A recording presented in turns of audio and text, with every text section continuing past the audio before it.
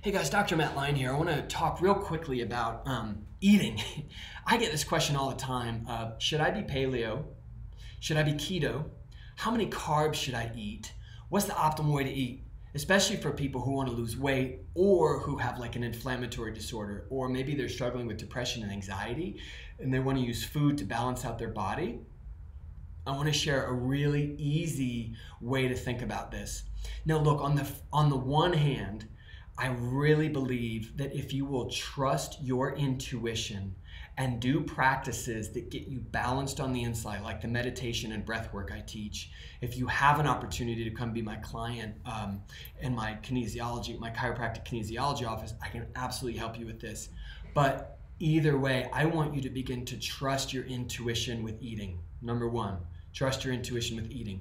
Number two, if it does not grow on a tree, or it was not an animal that ate those foods from grass or from a tree, just don't eat it. If you can't pronounce it, don't eat it. If it doesn't look like something that grew in a pasture or was compassionately and kindly raised as a grass-fed animal, don't do it. Don't put your body through it.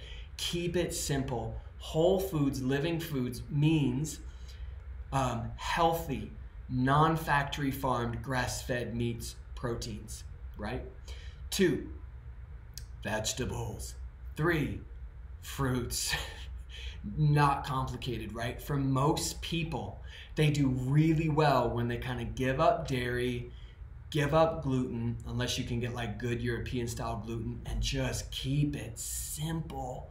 Keep it really simple. Now, if you are wanting to lose weight and you want a way to look at carbohydrates, let me share a couple things with you.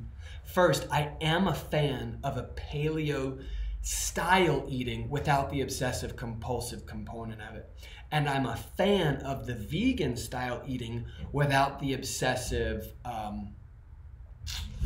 reductionistic view that it can have. And I mean no offense to either of those camps. I really align strongly with Mark Hyman in this regard. He coined the term pegan, so paleo vegan. And really what that means is that you eat mostly fruits and vegetables with moderate amounts of really, really healthy grass-fed proteins. You're gonna be in a good place. I'm not a huge fan of the keto diet for most people. I have seen it work really, really well in some conditions because you can get a really powerful effect. But for a lot of people, when we look at the research, there is no difference between a keto diet, which is mostly fat, right? It's basically a fat dominant diet, low carbohydrates, versus a high carbohydrate diet with moderate fats, versus a high protein diet with moderate fats and proteins. You really look long term, there's no difference because there's 3 other factors: mindset, mood, emotions, that would be 1, the quality of the food we're eating, and our intention, right? And our movement patterns. So I guess that's 4 things.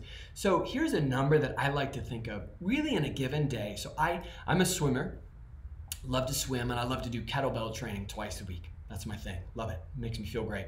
And remember, I overcame a lot of chronic pain, and this is my method to do that.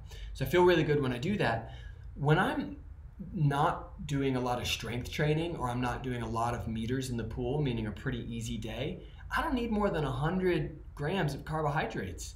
And when I'm talking carbohydrates, those are good sources. I'm not gonna go shove a Snickers bar down my mouth to get my carbohydrates. So 100 grams to 150 max of carbohydrates on mellow days. That's plenty. That's plenty. And then you add in really good fats, olive oils, avocado oils, you know, some saturated fats from grass-fed butter, coconut oils, really, really good stuff. Some essential fatty acids from fish or from plants, but I really want you to know what you're doing with those, right? So 150 grams carbohydrates every day.